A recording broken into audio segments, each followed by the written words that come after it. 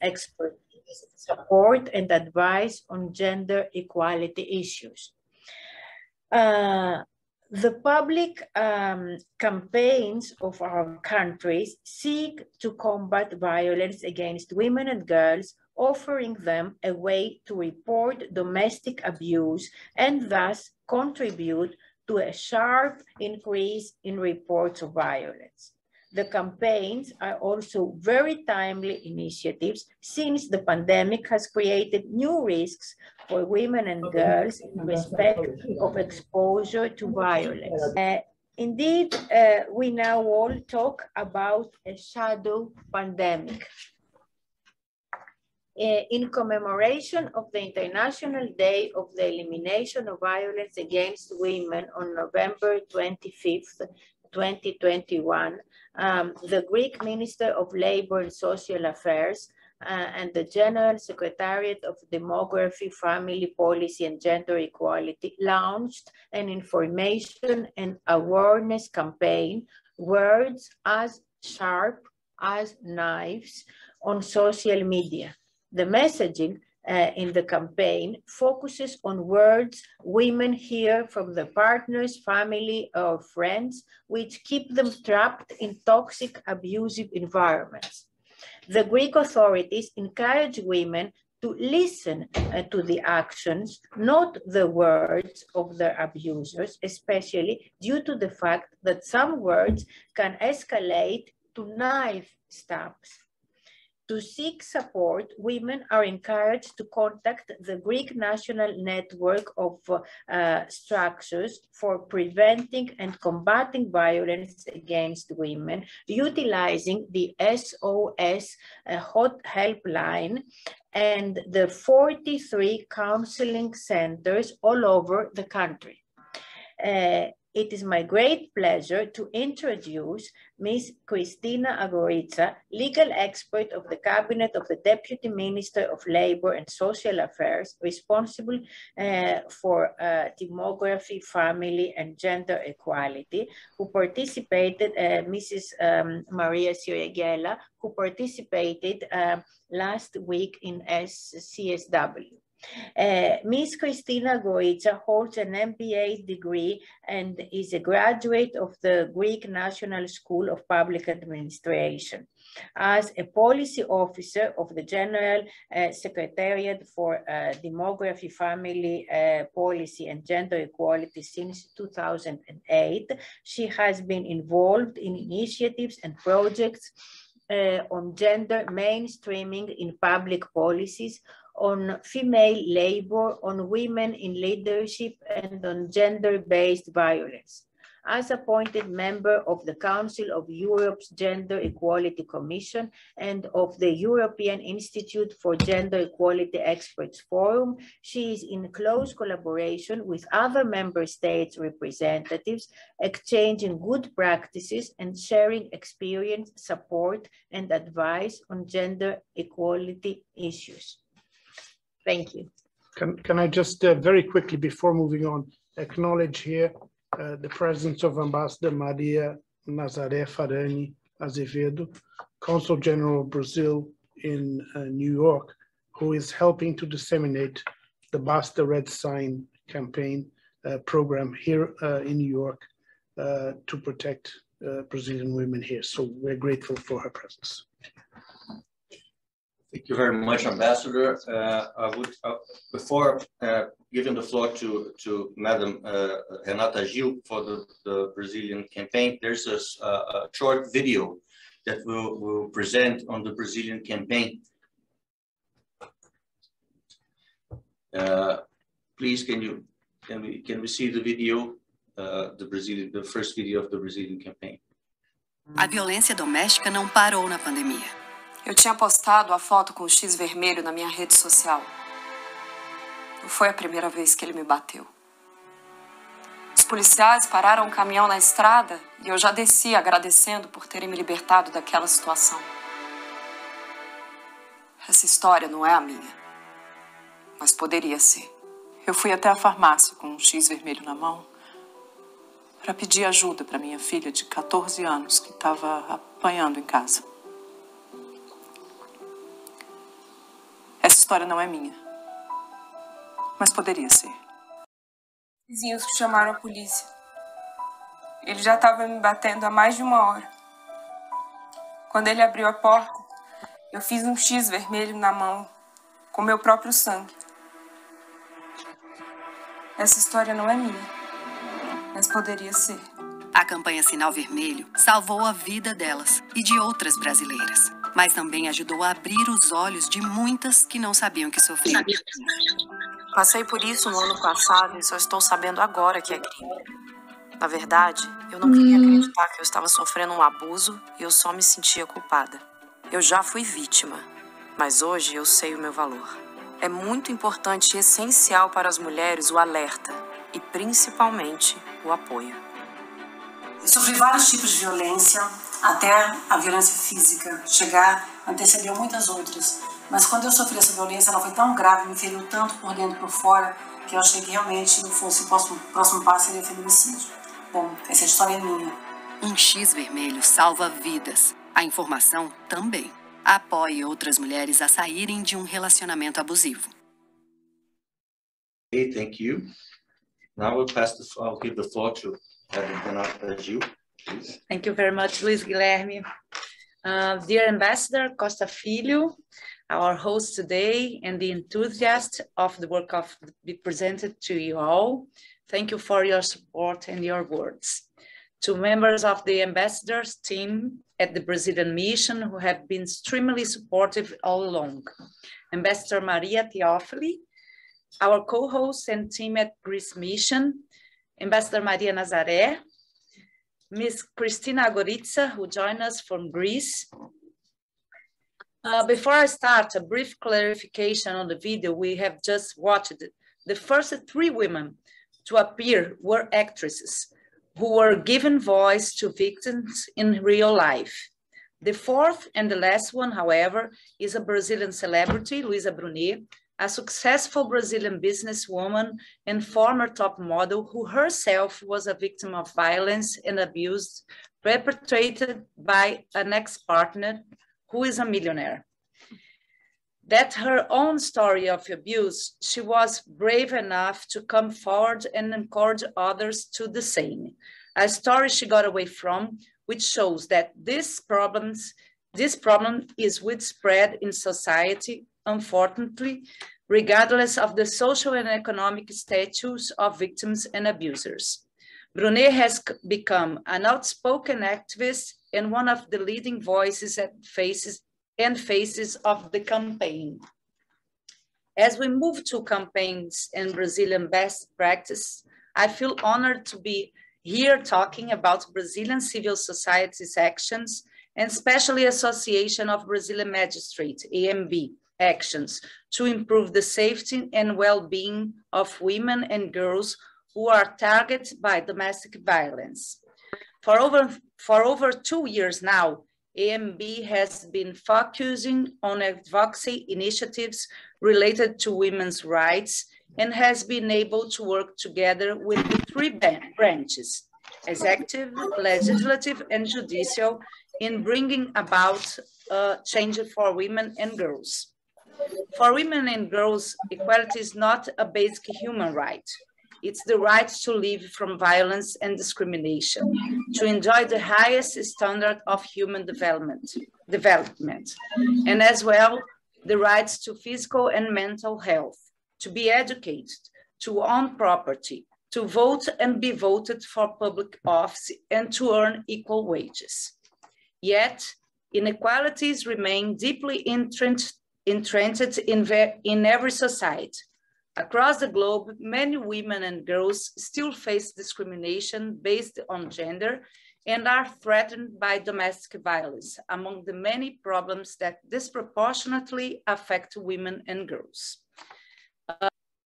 In Brazil, recent international and national studies have brought society's attention to the vulnerability of women and to how structural sexism has trivialized domestic violence in the country. Even in comparison with other nations that also disrespect the female population, Brazil is at the top of the ranking as one of the most dangerous countries in the world of women, for women. Brazil ranks 5th in the world in violent deaths of women, according to data from the United Nations High Commissioner for Human Rights. In Brazil, women are killed 48 times more than in the United Kingdom, 24 times more than Denmark, and 16 times more than in Japan or Scotland. Statistics on this tragic context gathered in 2020 in Brazil have enabled to put together a victim profile. According to the 15th Brazilian Yearbook of Public Security, 1,350 cases of feminicide were reported in Brazil, among which 74% of the victims were aged between 18 and 44 years old. 61% of women were Black. 81% were killed by their partners or ex-partners. Given this challenging and sad context, AMB has become a leading force in defending women and girls against violence since the pandemic struck us all in 2020. The association has launched in Brazil a new concept aimed at tackling domestic violence through the creation of implementation of the Red Signal campaign, the approval of Basta legislative package in record time in Brazilian Congress, and the current efforts in favor of the implementation of the national strategy to combat violence against women. The Red Signal campaign. The Red Signal campaign is a simple and very powerful tool against domestic violence that makes it easier for women to report her case.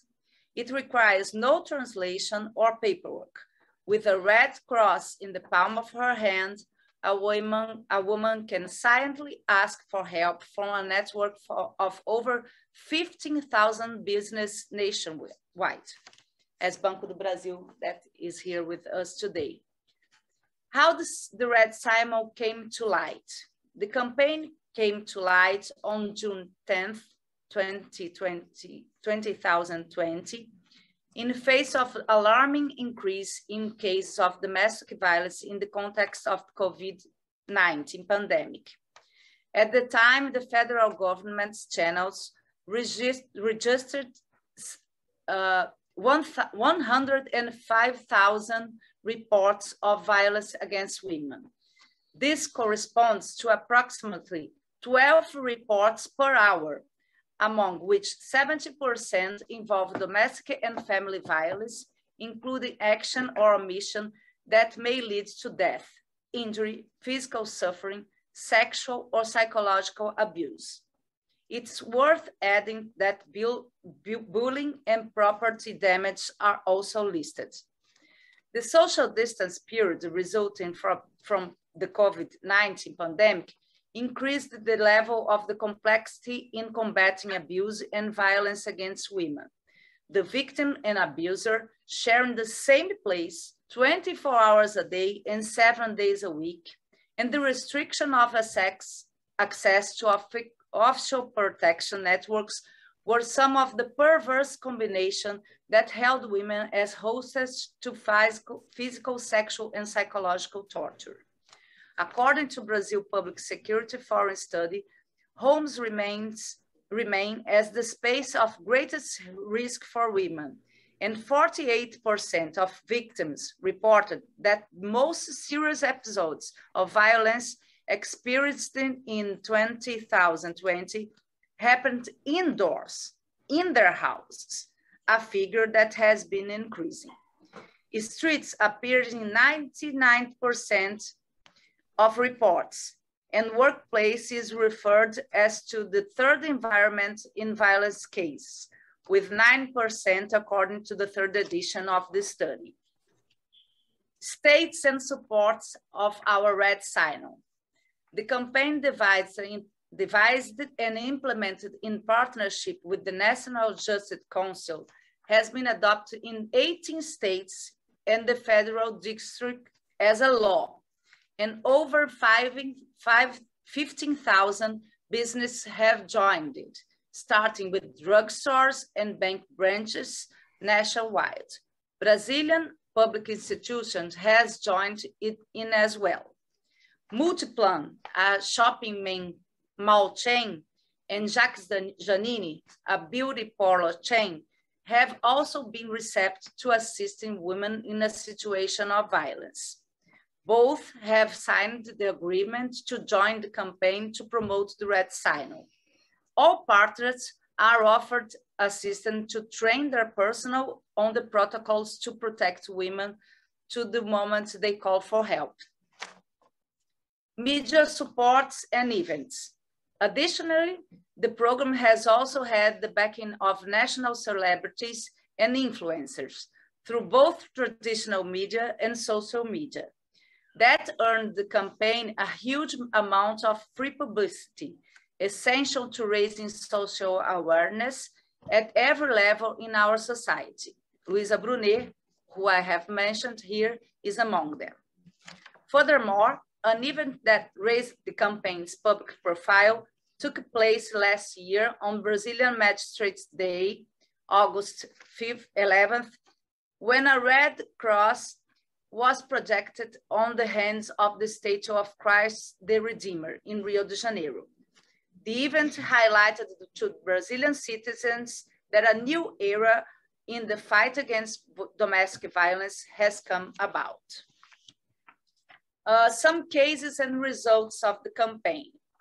A photo posted on social media with an X on the palm of a victim's hand saved the life of a 30-year-old woman who was being held in unlawful imprisonment and was systematically beaten by her husband for months in his own truck in São José do Rio Preto, São Paulo, state of Brazil.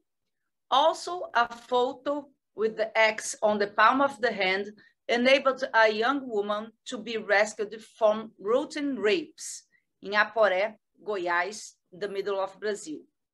In another state, a woman managed to report it at a pharmacy with a red X on her hand, while the abuser waited for her and her daughter in the car parked outside. It happened in Santa Catarina.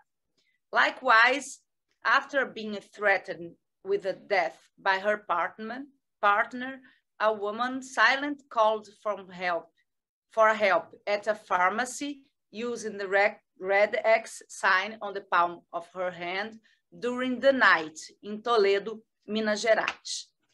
Underreporting is clearly an issue to be overcome in dealing with domestic violence, and rising initial figures related to cases in 2020 and 2021 indicate that public awareness is leading to social change. Many women are no longer ashamed of being victims and calling for help. I'll give a couple of very recent figures involving the federal district where our capital city, Brasilia, is located. The first one is that reports of violence against women and girls lead the statistics of cases reported to police hotline. The same trend has been taking place in Rio de Janeiro in recent months. As an initial result of campaigns to raise awareness and to tackle violence against women, official statistics gathered by the government of the federal district indicate a decline in cases when you compare pre-pandemic figures to current ones. While 16,000 cases were reported in 2019, the figure has dropped to 11,000 last year. It is an encouraging sign, but it's too early to tell, and the figures are still alarming. It's important to note that we clearly have to work on the issue of underreporting and on the quality of official statistics on a permanent basis in order to assess the improvements and the challenges ahead. The legislative package called Basta, along with the Red Sign campaign and the primary focus on public communication strategies, a second axis of the initiative led by AMB had to deal with the Congress through the deliberations and unanimous approval of a legislative package comprised in law 14,188. The package was approved in record time, 4 months only, and sanctioned by the President Bolsonaro on July 28, 2021. It includes a series of changes to the Criminal Code and the Ridiculous Crimes Act, and also the pioneer Maria da Penha law against domestic violence in order to make the sentence of crimes against women more severe. It is important to note that Maria da Penha law, in place since 2006, is a historic milestone in tackling violence and abuse against women and girls in Brazil, and has saved many lives. As an example of change and updates brought about the new package, it has codified for the first time the concept of psychological violence as a criminal offense. The points that we have in the pacote Basta that is called enough: the psychological violence as a crime, a national cooperation for Red Signal campaign, sentence increase, removal from home as a security measure, and stalking codified as a crime. Now we are working on the strategy to combat violence against women, a national strategy. I'm convinced about the lack of a national approach to tackle the issue of violence against women. Given this fact, we can conclude that enhanced institutional dialogue and effective policy operational integration within the Brazilian Federation are still missing in our policy against violence targeting women. In a country such as Brazil, a federation which is a continental in size and that gathers 27 federated states and public security units are at those levels, in addition to 27 military police units with different protocols, it's essential to devise and implement a national strategy coordinated by the federal government and its Ministry of Justice and Public Security.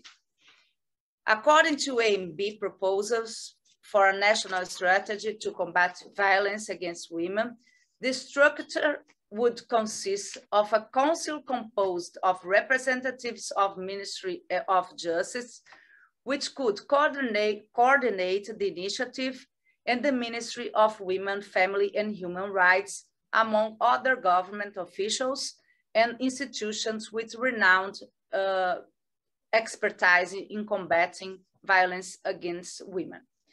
And why we are here today?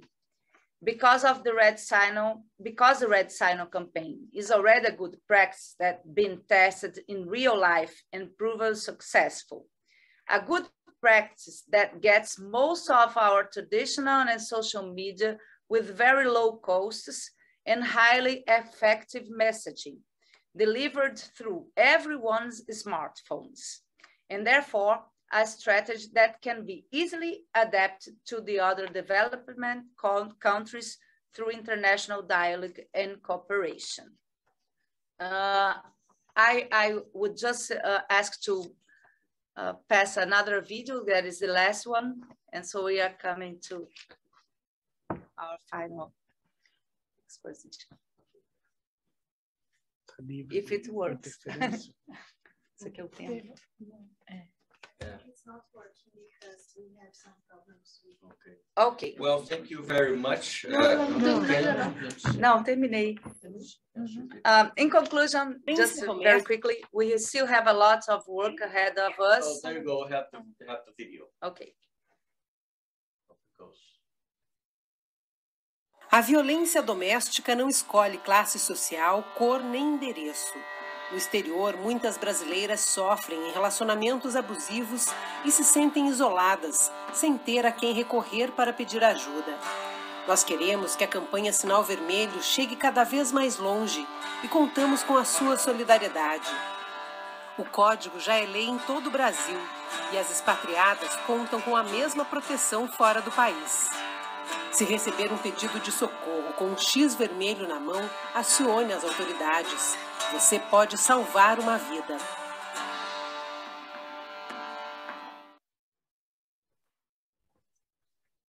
Okay, well, thank you very much, Madam Renata Gil. It's good to hear that the campaign has such a positive results.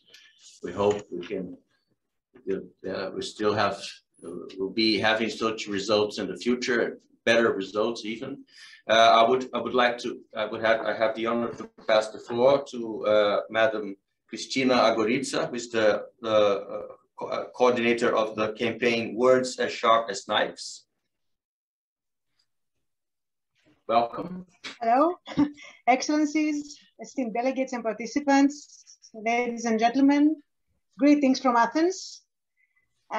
It's a great honor for me to be here with you today, and I would really like to thank Brazil, the mission of Brazil and the UN, for today's invitation and for giving me the opportunity to be part of the same panel with Honorable Judge Renata Gil, and also to have the chance to exchange practices and ideas on the significant role of public campaigns on preventing and combating violence against women and girls, especially in this era with the global health crisis of the COVID pandemic. I'm not actually the coordinator of the Words as Sharp as Knife campaign because it's mostly a teamwork, but I will give you a hint. I will present you our work, and especially our work on gender-based violence, on preventing and combating gender-based violence in terms of public awareness campaigns. This year, on the one hand, it was very fortunate that the CSW was held in a hybrid format, allowing the in-person attendance of national delegations, as mentioned by the head of the Greek mission in the UN, Madam Theophili. The Greek delegation this year was headed by the Deputy Minister of Labour and Social Affairs, Mrs. Maria Sirengela, who actively participated in the general discussion and the ministerial roundtables, in bilateral meetings, and also had the chance to meet with Madam Sima Bahous, the Executive Director of UN Women, exchanging views on gender equality and the empowerment of women in terms of challenges and policies. On the other hand, we are in front of a very difficult situation of the Russian aggression against Ukraine here in Europe, in the light of which we're deeply concerned for the safety of civilians, especially women and girls who need our full support. At this point, I would really like to congratulate Brazil and the AMB on the initiative of the Basta Red Sign campaign, which is groundbreaking. I'm really impressed by your work. Very useful, very practical, very to the point, and a powerful tool, as Madame Gil stated before, and in many cases, life-saving, actually life-saving for women, offering at the same time more visibility on gender-based violence incidents in the country. So for what I know, it's a great example to follow or adapt to national circumstances. Violence against women and girls, this systematic and widespread violation of human rights, is a threat against all women and an obstacle to any attempt of development, peace, and gender equality in every society. The phenomenon has many forms and dimensions, as we all know.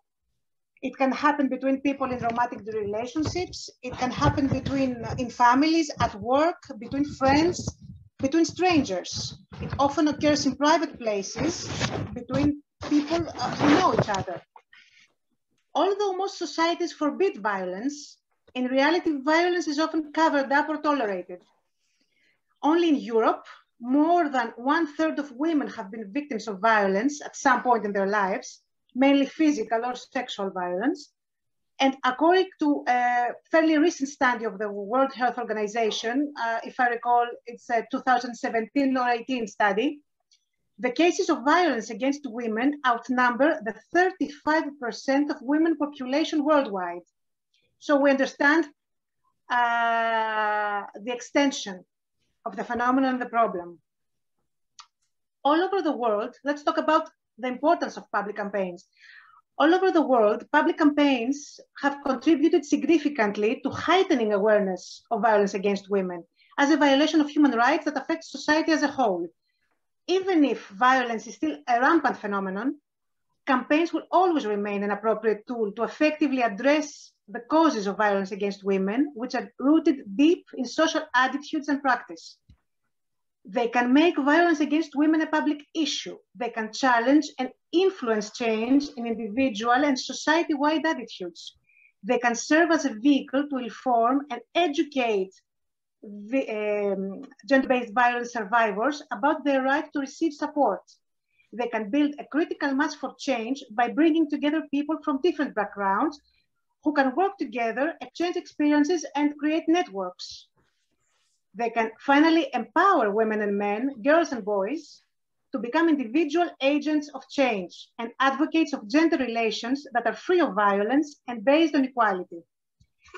Public campaigns and awareness-raising policies in general are even more needed amid the COVID-19 health crisis, which is not gender neutral, and evidence actually shows a global increase in domestic and gender-based violence, making it a shadow pandemic, as was mentioned in the beginning, in the introduction. Actually, this pandemic has revealed pre-existing gender inequalities and also contributed to widen the gap between men and women, as women have been on the front line and were hit the hardest. The impact of the pandemic is indeed visible in women's employment, especially in the so-called feminized professions, in paid and unpaid work, in domestic care, in working arrangements, in terms of violence against women and domestic violence, in health status, in economic empowerment, in work-life balance arrangements, in leadership and in decision-making, in every aspect of people's activities and women's activities. So before presenting and before referring to our campaign, Words Are as Sharp as Knives, allow me to outline a little bit the framework, the general framework around which gender equality and gender-based violence policies evolve in Greece in terms of legislation and in terms of policies. So in Greece, gender equality constitutes a distinct aspect of public policy since 1981, with the establishment of the then called General Secretariat for Gender Equality as the competent governmental body to plan, implement, and monitor gender equality policies in the country. The Constitution enshrines the principle of gender equality, but also recognizes the necessity for the state to take positive measures in favor of women in order to promote substantive gender equality. So in 2018, Greece ratified by national law the Council of Europe's Istanbul Convention on preventing and combating violence against women and domestic violence, which is so far the most far-reaching legal instrument to prevent and combat violence against women and domestic violence, both as a violation of human rights and as a discrimination, a form of discrimination against women. Double aspect, violation of human rights and discrimination against women. The law ratifying the Istanbul Convention introduced modifications to the existing legal framework in Greece, in the penal code, in the law, in the Greek law on domestic violence, and underlines the obligation of the state to fully address all forms of gender-based violence and to take measures to prevent violence against women, protect the victims, and prosecute the perpetrators. The General Secretariat for Demography, Family Policy, and Gender Equality, as it is called now, is a designated body competent for monitoring the convention, apart from being the governmental body for gender equality policies in Greece. Afterwards, in 2019, we have a law on promoting substantive gender equality, on preventing and combating gender-based violence. This is the first standalone legal framework in the country on gender equality and the elimination of discrimination against women. It's a horizontal, it was a horizontal bill introducing for the first time the notions of gender mainstreaming in Greece, legally, in a legal text, and gender budgeting. With this law, the network of structures for gender-based violence is institutionalized for the first time, and it is given the opportunity for state funding for its operation, because as I'm going to mention later, the National Program for Gender-Based Violence began in 2010 with EU funding and continues to be co-funded by the EU until 2023. And most recently, the final legislative initiative in Greece, we have the new labor law reform. It was voted in June, if I am correct, and includes the ratification of the International Labour Organization Convention on Violence and Harassment in the World of Work. This is the adoption, we're talking about the adoption of this landmark instrument that recognizes the right of everyone to a world of work free of violence and harassment, including gender-based violence and sexual harassment. And in fact, Greece is among the first countries to have ratified the convention, especially in Europe. So in Greece, the General Secretariat for Demography, Family Policy and Gender Equality, in which I work, it belongs to the Ministry of Labor and Social Affairs and is the governmental body competent for gender equality policies and for preventing and combating violence against women. The General Secretariat implements its policies through the elaboration of national action plans, taking into consideration the country's needs, the European Gender Equality Strategy, and most recently, the COVID pandemic implications. For example, in the current National Action Plan for Gender Equality for the period 2021-2025, the COVID implications were taken into consideration for the elaboration of our policies and initiatives. Greece implements the national program on preventing and combating violence against women since 2010 with the co-funding of the European Union, as I mentioned before. Through the years, this program on gender-based violence has been incorporated in our national action plans on gender equality. And today we have a network, a comprehensive network of structures all over the country for preventing and combating violence against women. We're talking about 43 structures in Greece. 63 structures. An SOS helpline, 15900, which is nationwide, 24-hour basis, all year long helpline, that provides immediate assistance in emergency cases. There are 43 counseling centers throughout the country that provide free of charge social, psychological, legal, and employment support services to women that seek support, as well as 19 shelters that offer free, safe accommodation to women victims of violence and their children. And they can also facilitate their access to health services or school enrollment if necessary for the kids. The provision of services at this network of structures is based on the principle of the victim's informed consent, the principle of confidentiality, as you understand. In fact, the target group of all services provided by our network has been expanded to include, apart from women victims of gender-based violence, women victims of multiple discrimination. We're talking about migrants, refugees, Roma women, women with disabilities, etc. Let me provide some numbers, indicative numbers. Since the beginning of the program on gender-based violence in 2010, 2011, until October 2021, approximately 40,000 of women have been supported by the counseling centers and the shelters in Greece. More than 55,000 women have consulted the SOS helpline in all these years. And in the previous year, 2021, which was a COVID year, the helpline, the SOS helpline, received almost 4,000 phone calls, which were more than other years before, from women victims of violence.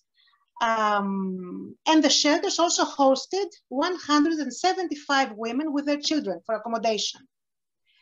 The data also show that during the COVID period, we're talking about the years 2020, 2021, the relationship between the survivor and the perpetrator was mostly spousal.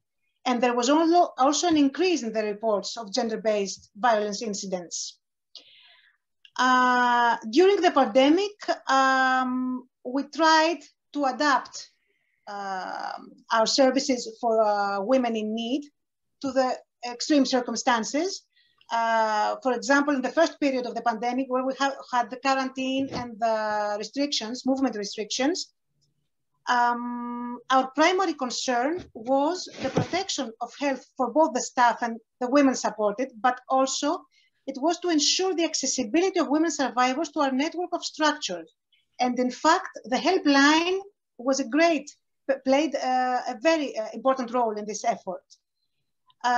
There were initiatives, there was a very close collaboration with the Hellenic Police and its departments for gender-based violence, a close collaboration with NGOs and professionals of the field that deal with gender-based violence and support women. There were newsletter reports published by the General Secretariat depicting exactly the overall response of the network of structures during the COVID period.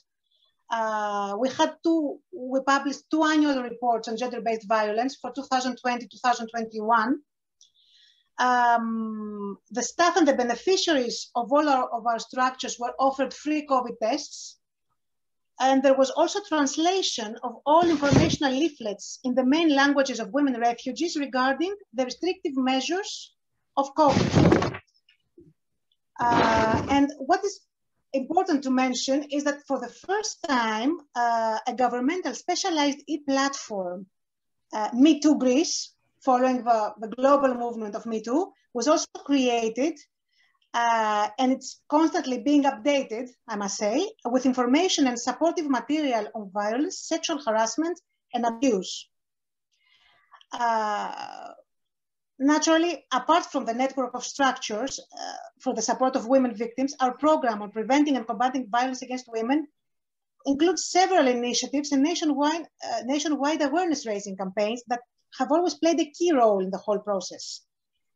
Since the launch of the program in 2010, our basic campaigns were designed and implemented with the slogan, "You're not the only one, you're not alone." There was plenty of informational material, TV and radio spots back then. And in the beginning of the COVID pandemic,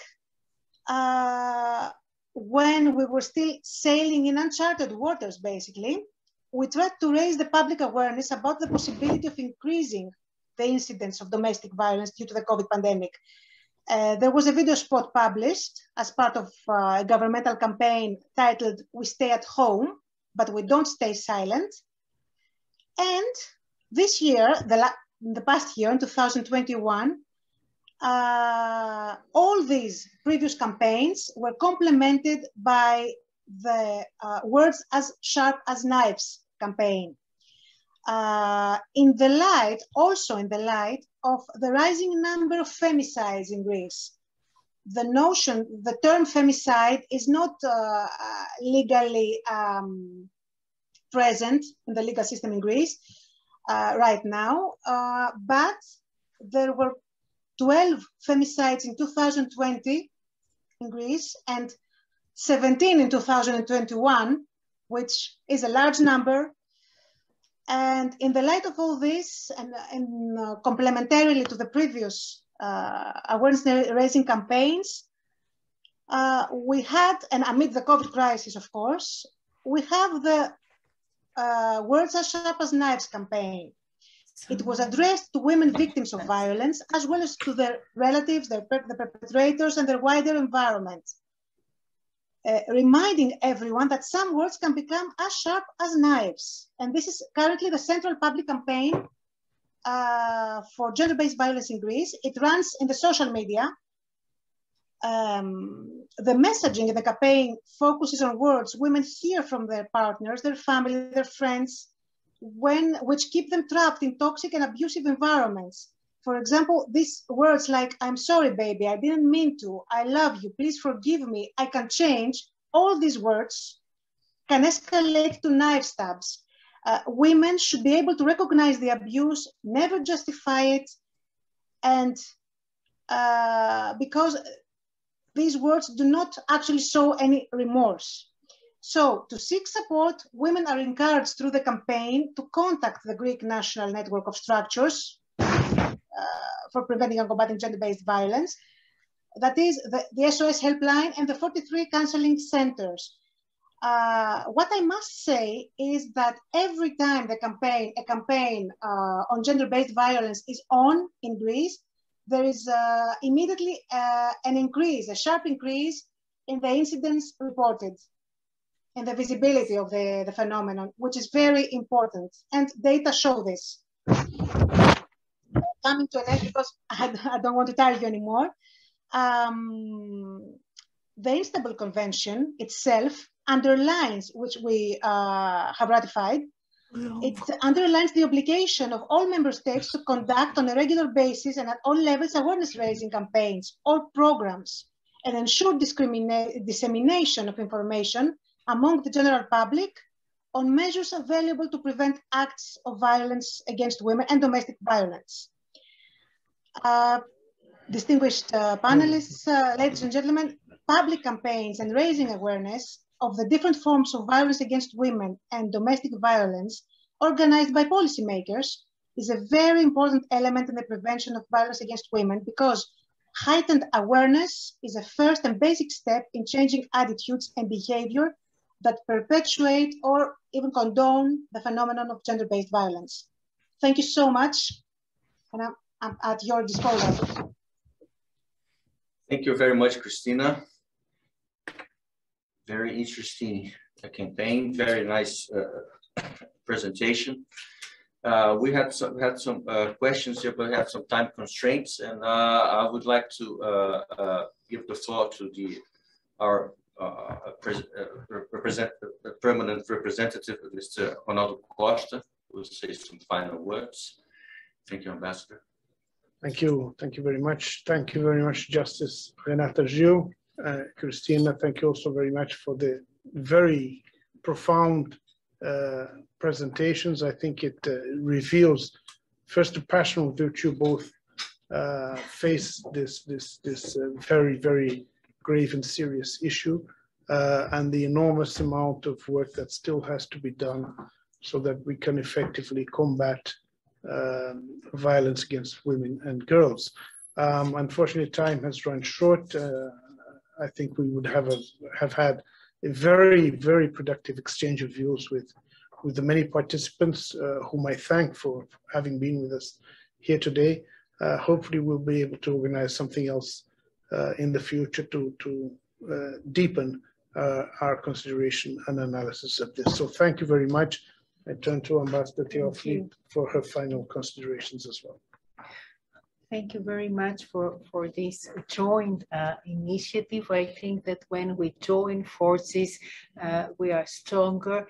And when we we are two countries, different continents, and we have the same approach, so we can work further together, closer, and because both campaigns are very popular and they gain ground, and I think that that this is a very good base to continue our battle. Yes, I think that we have to take the messages of both campaigns very seriously. Thank you. Thank you. Thank you very much, Ambassador. With this, I thank all the participants of this event for this fruitful discussion on a theme of utmost importance to us all. Thank you very much. The event is closed. Thank you.